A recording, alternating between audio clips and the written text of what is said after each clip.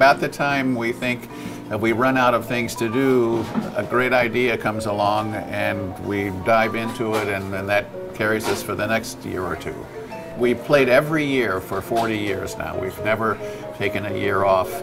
We've always got something new to start working on, and some new music to tour with. But this idea of this record, which we're calling Hot House, by the way, after Ted Dameron's song, we had this idea going of like wanting to try to make a part of the repertoire be quote-unquote standards.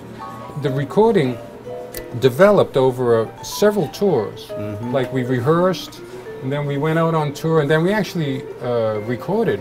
We started recording and then toured some more, and then came back and did some of it over. And we did all of it over. Yeah, that's right. We did the whole record over again because it just wasn't. We didn't have that touring grease into the music yet.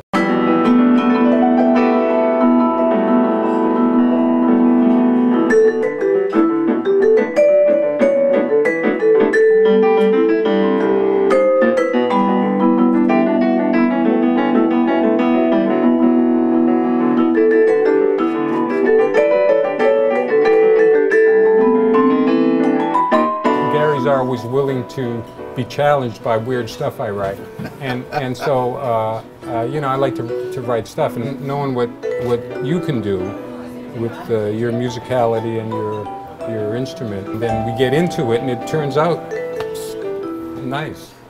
We were talking about the Harlem String Quartet and wanting to do something with them, and it was like should we put them on the record, because it's a duet record. It's not a string quartet record at all. So just for an experiment, I took the one original that I wrote, Mozart Goes Dancing, and I arranged it for string quartet. And we did our experiment here in New York. We went into a recording studio. We threw down a couple of takes, which, in my opinion, the take that we chose turned out to be just like kind of in my head right now. It's like the greatest Gary Burton vibe solo ever played.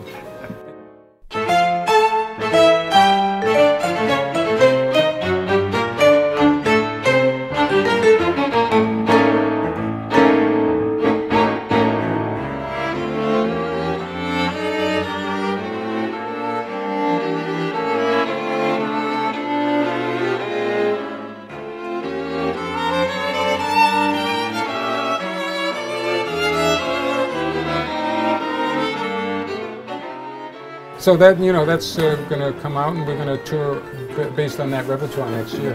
I mean, I kept thinking every decade or two that, well, surely we're going to get tired of this at some point, and it's going to start to feel boring or something, but we keep coming up with new things to do, new projects, and it just gets more exciting. So I've given up worrying about it now. I'm just on for the ride.